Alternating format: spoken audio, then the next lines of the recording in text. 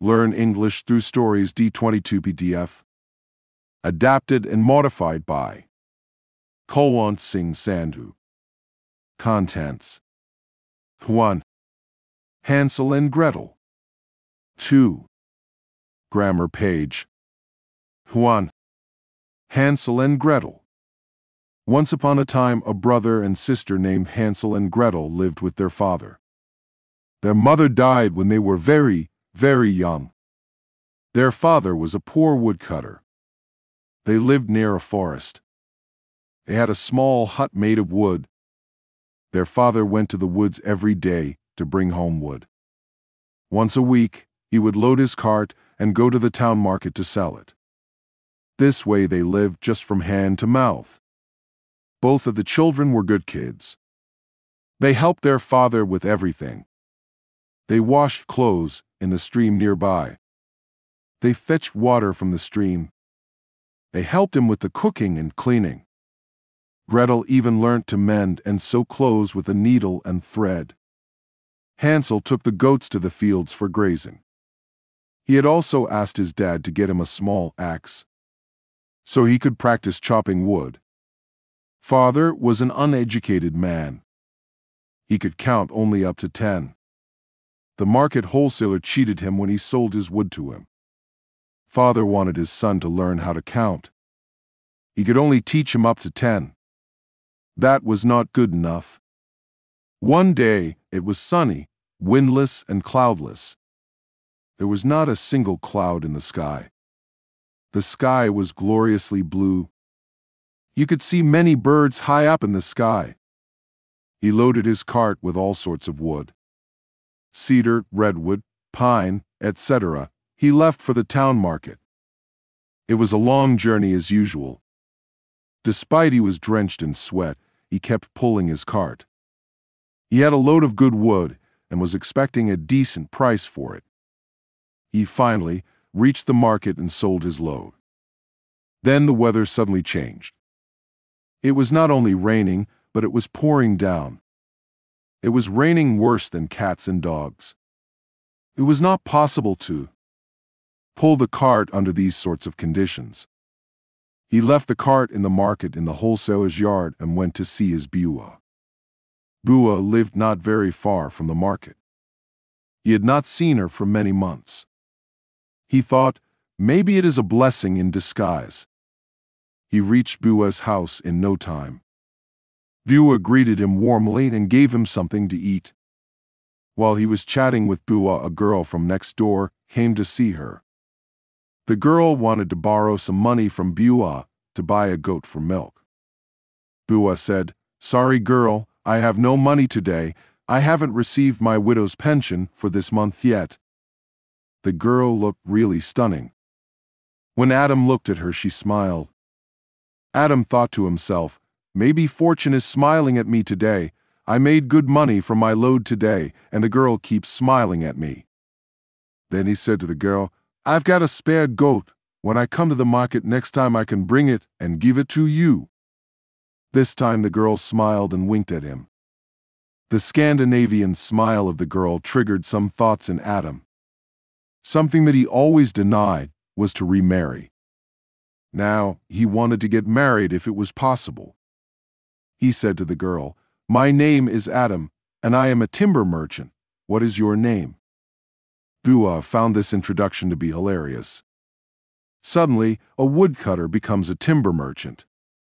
The girl smiled again and replied, "My name is Anna. I love goats. When I was little, I had 2 goats. They were white goats. I don't have any proper profession yet, but I would like to be a goated girl."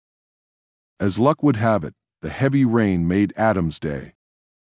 He forgot all about his children, and he was only thinking and looking at Anna. Bua wasn't sure whether to encourage this romantic chat or not. Bua did not know much about the girl because she had moved recently to Bua's neighborhood. Adam got up and called his Bua. When he got up, all the silver coins jingled from his shabby jacket, and this made Anna smile even wider. He said to Bua, "Could you hold my coins while I wash my face?" Bua asked, "How many are they?" "Anne can help you count," said he. He went to the nearby well to have a wash, and Anna counted the coins. Biwa could count only up to 10 as well. Anyway, there were 27 silver coins. While he was away, Biwa told Anna everything about him. Then Anna went away to have a wash. Biwa told Adam everything about Anna. The next day, Biwa performed a simple wedding ceremony and they were married. For a couple of years, the life of Adam, his children and his new wife went smoothly. He became almost a timber merchant. Now the range of wood extended. He was not only selling cedar, redwood, and pine, but also ebony, mahogany, and bark. He had a new cart with 2 donkeys. Kids had new clothes. His wife had new dresses. Adam had a new suit. The size of the goat herd was bigger than 20. They started growing crops and vegetables in the fields nearby. They built a new wooden hut near the old one. They bought new garden tools, including a wheelbarrow. A mixture of good and bad news. Anna was pregnant and Biwa passed away. As they say, richness of wealth can corrupt your soul, or money is the root of all evil. Anna was pregnant and started getting jealous of her stepchildren. Hansel and Gretel. All names have meaning attached to them. Adam equals man of the earth. Anna equals God's favorite. Hansel equals goodness gracious. Gretel equals a pearl. In reality, we will see what happens next. Anna thought if Hansel and Gretel stay alive, the property and money would be divided between all children. Otherwise, only her children would get the shares. So she became evil. She made life very hard for Hansel and Gretel. The children were not allowed to eat until she had eaten. She would deliberately cook small meals. After she had eaten, there was hardly anything left for the children. Most of the time, there was only a crust of bread left. And all day long was hard chores for them to do. Hansel and Gretel tried to tell their father about this, but he would not hear of it. It seemed the only one he would listen to was his wife. She must have cast a spell on her husband. In fact, he was always busy. Even though he had other people working for him, it did not spare him to be home. Anna did not ever hit the children, but they were tortured otherwise. It was like a slow-motion killing. She was starving them to death. Each day there was less and less food for the boy and girl to eat. Yet the stepmother gave them more and more hard work to do. The husband was not given time to think about what was going on at home. Whenever he arrived home, he was entertained by charming praises for him by his wife. She was a great manipulator. The husband was unable to see her evil motives. One night, father was away on business. The 2 children were not allowed to sleep in the hut. Their warm clothes were locked up in a suitcase. Outside in the cold, they shivered and tried to keep each other warm. Winter was coming, and the clothes they wore were so thin it felt almost as if they had no clothes on at all. The next morning, when the sun rose, Gretel turned to her little brother. "Hansel," she said, "we cannot stay here. We must escape now. Today, into the woods. Surely we will find more to eat when we are on our own than what we get here at home." "Do you think?" said Hansel. "But what if we get lost?" "We won't," said Gretel. "I will take bread. We will drop breadcrumbs behind us. If we have to, we can follow the crumbs back home."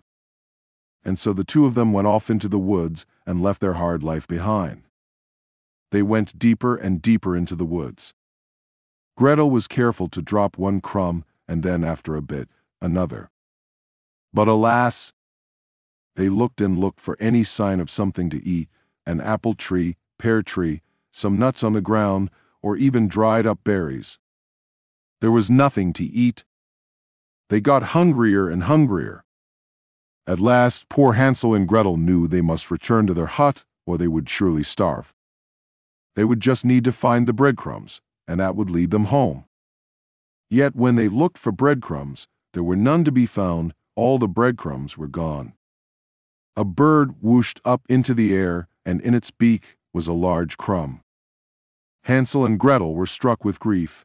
The birds must have taken all their breadcrumbs. A wolf howled in the distance. The sun was setting. Hansel and Gretel were lost and hungry. Now they were scared too. "Gretel," whispered Hansel in fear, "what will we do?" She did not know what to say. All she could do was to hug her little brother. Each minute it was getting darker and darker. Again, a wolf howled in the distance. All of a sudden, Gretel saw a small light shining far away. Could it be someone's hut this deep in the woods? "We must find out," cried Gretel. "Maybe whoever lives there is kind and will take us in." The two children sped as fast as they could to the light. When they got closer, they could not believe their eyes. As you can imagine, from top to bottom the hut was made all of the candy. From its gingerbread roof, with frosting all over the walls, and with candies tucked into the frosting, what a sight to see. "Gretel!" Hansel cried out.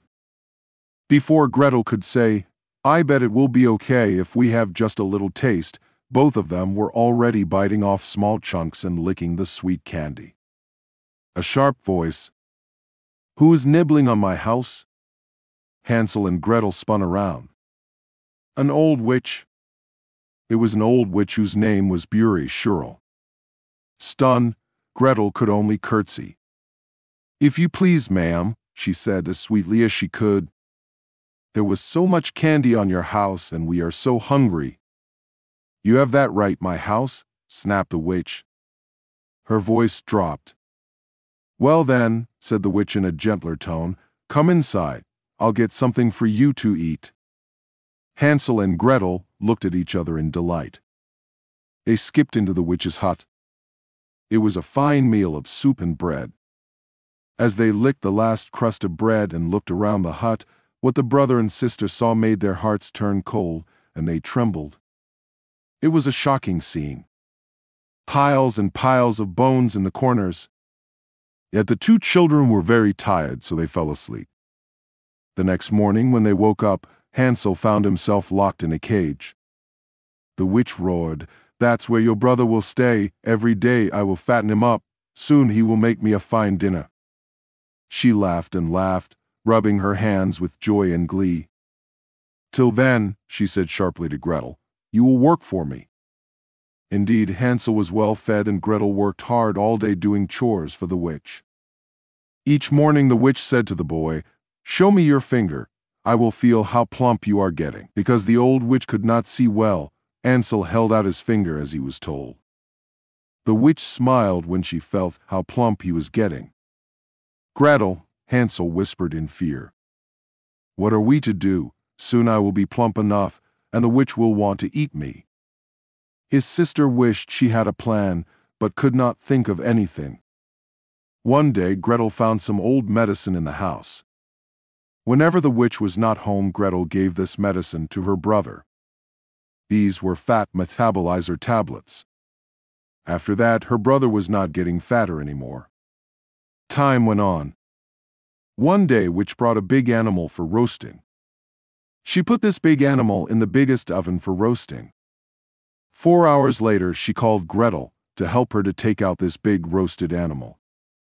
The moment the witch was half inside, Gretel quickly pushed the door. The witch fell inside the oven and got roasted herself. Then Gretel asked her, "Where is the key to your cage?" "On the mantelpiece and under the blue vase," he replied. She freed him, and they were just to leave the house when Gretel said, "We must not take this medicine with us, otherwise our stepmother will feed this to us and make us a skeleton of bones." Then they went to Witch's special room to put the medicine back. On the bedside table, they saw a small bag filled with something. They took a risk to check it. It was worth it. The bag was full of gold coins. They could not count them, but they were more than 70. They took the bag and left the house. Then they said, "Eeny, meeny, miny, mo," and took a direction. It was the best direction they could take. They hardly walked more than a mile when they saw woodcutters cutting the trees. They approached them and asked for the direction of their hut. The woodcutters were more than happy to see them as they were looking for them. The children were apprehensive about when they get to their hut. They were not sure how their stepmother would react to coming home back. Their apprehension was removed as soon as they saw a large number of people waiting for their arrival. Their stepmother was the first one to greet them. While they were away, Father turned every stone to find them. While they were away, their stepmother gave birth to twins, a girl and a boy. They were named Gretel the Junior and Hansel the Junior. The stepmother was profusely apologetic for what she had done to the children before.